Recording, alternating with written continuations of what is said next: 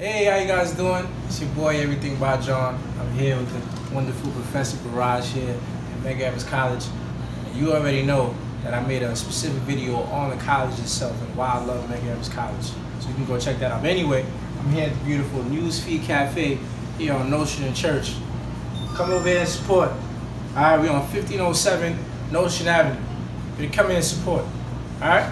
So anyway, I'm here and I have a topic I want to discuss, and I kind of briefly discussed it before, but now I have someone with a scholarly background, education, African-American female, and I want to get her perspective on it. So tell everybody who you are, Professor Burrage.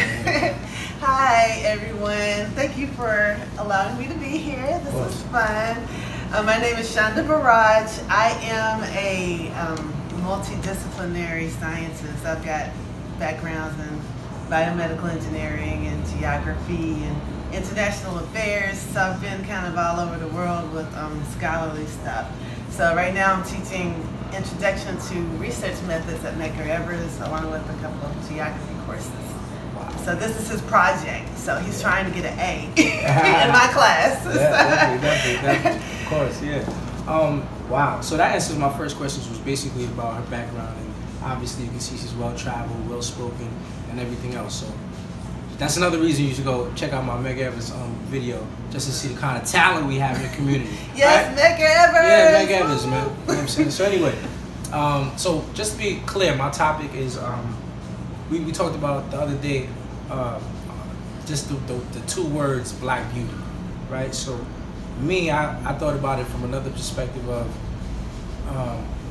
what we see, you know, in the recent, you know, I say decade of the shaming and the modernization in a negative light and profit, and none of that is on our community. So I have Professor Burrage here to just kind of have her perspective on it. So on the topic of Black beauty, how do you feel about Black beauty in this day and age, and how do you see it in the public side? Okay, well, that's loaded. But first of all, Black women are the most beautiful women on the planet. That's right. That's number one. And there should be no reason for shaming, especially when it comes to hair. I've seen it over the past, 10 years, especially with the natural hair care movement. Yeah. It's like, we should not overlook the fact that we as Black women are so versatile. We can go natural, we can perm, we can do whatever we want with our hair, and if it falls out, we can cut it off, let it grow again, but we can curl it, braid it, fry it up, whatever, it doesn't matter. We have that versatility, and that's something that God gave us that I believe He didn't give anybody else. And so we should celebrate that, celebrate, the fact that we can do whatever we want. As far as, beauty within itself, there's been European standards, and I know for myself growing up, it was hard. I was always comparing myself to my schoolmates, Caucasian schoolmates, and they're flipping their hair, and they're Yeah. and they have, skinny bodies and can get into any clothes, and I'm like, my thigh's too big, and you like, you stress over that. Yeah. You spend a whole life stressing over how you look, and this is like, no, we need to take that back. We have shape, we have curves, we have, this sexiness to us that a lot of women just don't have, and we need to celebrate it. We need to walk in it. You heard her here first, and this is so true. I mean, our underlying factor, one of the underlying factors is just that love that we're lacking, sorely lacking. Every day, we have so much energy, so much different passion and talent within ourselves, but it's just not reciprocated the right way. And I feel like that's why we kind of get taken advantage of, in the least amount to say. So yeah, that's pretty deep. And in terms of profits, now, I thought about all different types of things. When we talked about in class, I'm thinking about Kylie Jenner. I'm thinking about Kim Kardashian. Mm-hmm. I'm thinking about all these different celebrities that's profiting off of our butts, our images, our curves, our likeness, and we're not getting any piece of the pie, or let's just say barely anything, crumbs compared to what they're making. For example, Kylie Jenner is, quote unquote, worth about $1 billion. Most of that, and I kind of looked it up in terms of audiences. 53% of that support is in the black community.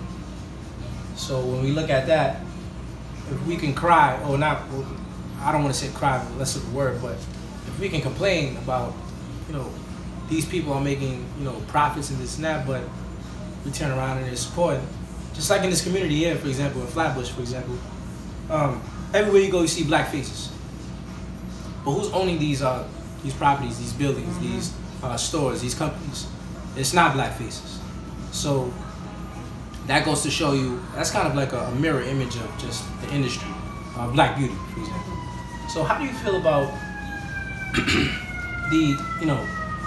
the profit of black beauty in terms of hair products, like you just explained, curves, people getting surgery to look like us and everything else? Yeah. How do you feel about that? It makes me sick to my stomach when I see the amount of the struggle that we have financially. We have kids to put in college, we have bills to pay, but when we go to get our hair care products or our skincare products, it's usually owned by another ethnic group that's not ours. And that particular ethnic group is not really returning that money to our communities. They live and work in our communities, but they're not investing in our communities, and that makes me sick to my stomach. And I feel like we got to figure out a way to take that back, Yeah. And just to give y'all a quick story, real quick, it's so funny. A few years ago, a couple of females told me that I should sell bundles. I'm like, what the hell is a bundle, right?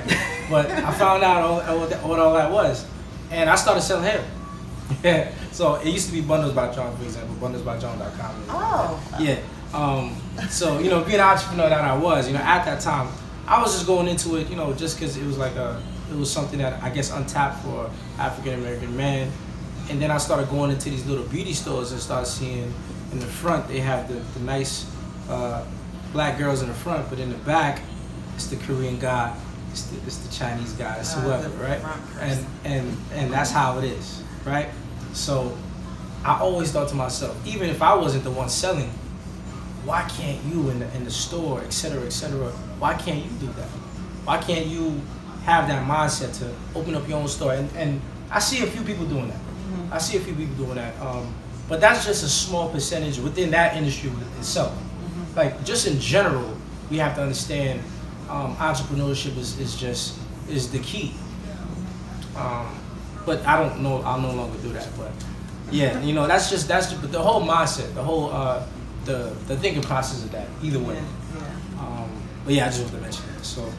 I didn't want to add, because I think that maybe what our community really needs is like an incubator that provides people like you, especially your generation, with the tools to start these businesses, to take over the supply chain of hair care products and whatever skincare products and Afrocentric clothing, gets, and just monopolize that thing, and learn. We can learn how to market it and learn how to manage our money and learn how to distribute it properly and things like that. And if we did that, maybe we could we could have power over our product, for the first time. I don't know if you guys just heard that. That's is so beautiful right there.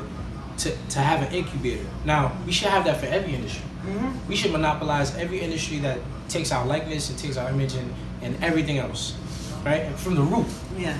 So that's something definitely to talk about. So if you're watching this from Medgar Evers community, whatever, we should come together and make that happen.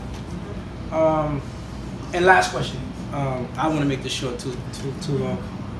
Do you think an underlying factor in all of this is the fact that at the end of the day, we just are not business savvy and have that mindset of acumen to get involved? If that might be the case, I think that one area we struggle in is the fact that we don't have like the rich uncles to give us the trust fund or to guide us in the particular the avenues for success in business. And I see many other races and societies, they're groomed from birth to like, you know, either take over the family business or to go into a particular area, and they're provided with those resources. And we're kind of like, we're trying to figure out everything on our own. We're struggling to get through school.